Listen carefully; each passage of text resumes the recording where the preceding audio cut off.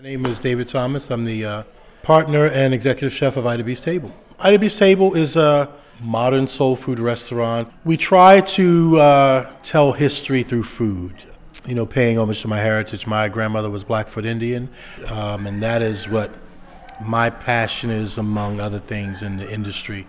I just want to support local farmers, and without farms, there's no food, and I'm a firm believer in that, and we don't understand the toil and the labor that goes into producing the food that we eat. And I think the farmers are more rock stars than these chefs should be. And I mean, that sounds crazy as a chef, but I would not have anything to cook if it weren't for those guys getting up at 3 a.m. Just as a southern restaurant, you gotta have catfish. The traditional catfish that grows or is in Maryland waters is either the white catfish or a channel catfish. And they're bottom feeders. You know, they're getting right on the bottom of the bay, they're right under the mud, and that gives them that very unique catfish flavor. Well, this blue catfish, which is not indigenous to Maryland, it comes out of Asian waters. First of all, it has no natural born predator. It eats everything that Marylanders love about Maryland seafood. Baby rockfish, clams, oysters. So I'm just trying to do my part to get it out. I've been serving blue catfish since 2011. I started in a former restaurant that I opened in Annapolis called Metropolitan Kitchen and Lounge. And at that time, there was a big push to get these invasive species out of the Maryland waters. And I've been selling it ever since, exclusively blue catfish. I don't sell any other type of catfish here. Because they're so large, they don't feed on the bottom as much as the smaller catfish. It's not getting as much of that mud and that dirt in its system. It's eating cleaner items. It's not digging as much. So I believe that's why you have a much cleaner taste.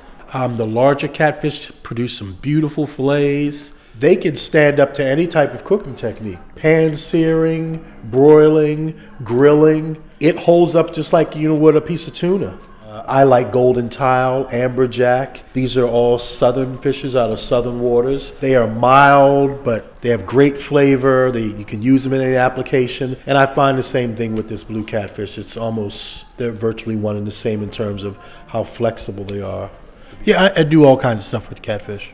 Like instead of a crab cake, we've made, catfish cakes, so to speak. So being a southern restaurant, we're doing a fried catfish, so ours is encrusted in this organic heirloom polenta, coat it with that and deep fry it. And then also do another dish that's exclusive to us. It's a Thai curry catfish. So we create this glaze with Madras curry in it, some Thai chilies, simple syrup and garlic. We pan sear it, we top it with that, finish it in the oven, and then we serve it with a couple different sides. So I prepare this Thai curry catfish, and we have a rosé on our menu that pairs very well with it. I also have a Pinot Noir that a lot of people order with that catfish.